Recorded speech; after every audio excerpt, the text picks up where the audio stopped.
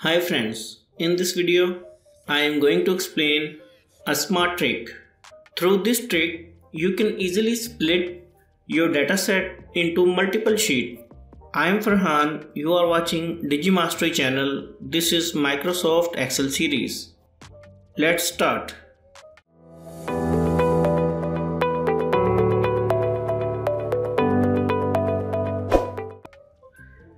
You can see this dataset. From this dataset, we can fetch data according to company-wise or item-wise, salesman-wise to multiple sheets. We can do that easily. In this video, we are fetching data according to salesman. You can see here salesman. How many salesmen here? This data is small. We can do that manually, but in large dataset, we can use formula to find how many salesmen are over here. Click this cell, write unique, bracket start, in array, select this salesman column like this, Control Shift down, bracket close.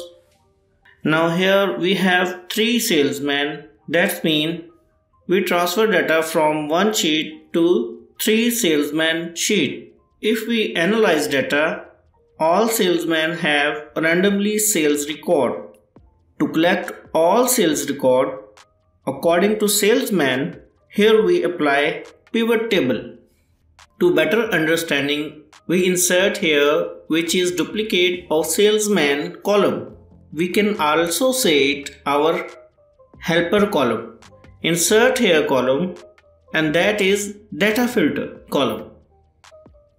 Click on this cell, write here is equal to C2, press enter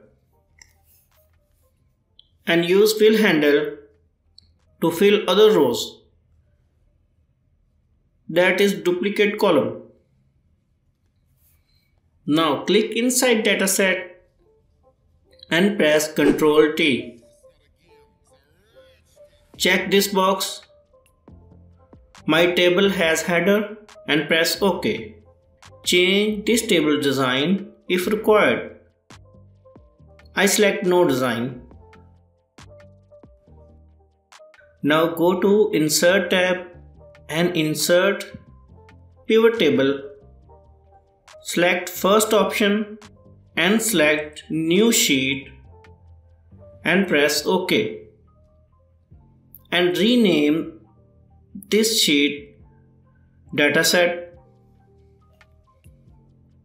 Now right click inside pivot table, go to pivot table option, click on display and check this box classic pivot table layout that look like master datasheet design layout, that is tabular form.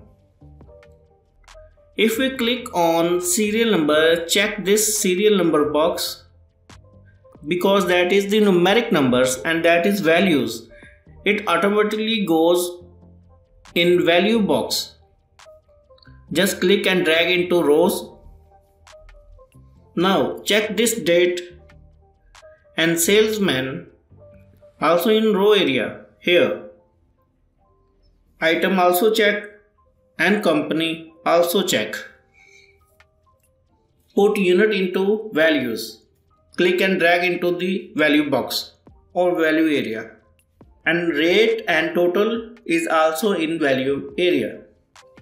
That data filter column is our helper column and that is put in the filter area.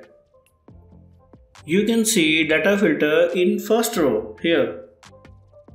Now go to Design tab, click on Subtotal and select Do Not Show Subtotal. And also I do not want grand total. Off grand total to from here. Now if we see data is not showing, You can see here month column automatically include pivot table. To fix this, just right click on month column and remove this month. Now you can see dataset.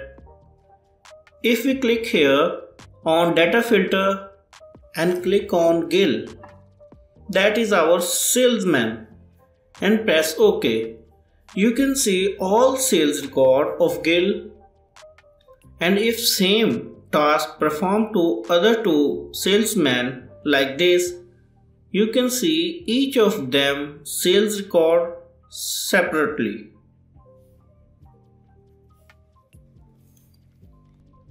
Now format this data, select all data and all borders select. Center all data like this. Now click inside this data, go to Pivot Table Analyze tab.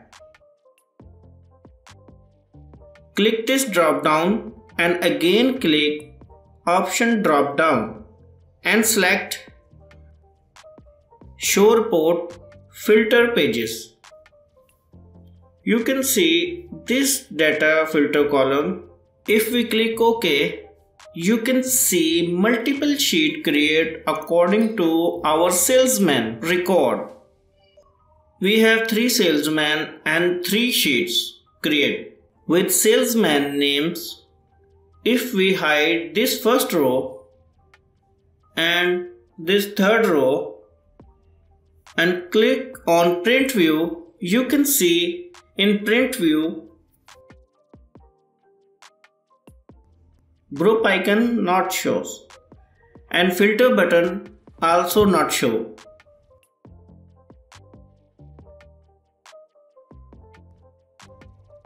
Now if we enter data in master sheet, select this cell and add new record like this.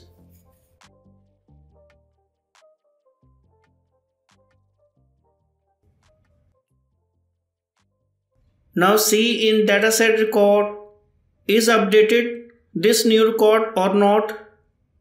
Record is not updated. Now just press Alt plus F5. You can see record is updated. Now see this salesman sheet where we record updated. You can see new record updated here also. That is pivot table magic. No need VBA or any macro. You can see how easily we transfer data from master sheet to multiple sheets.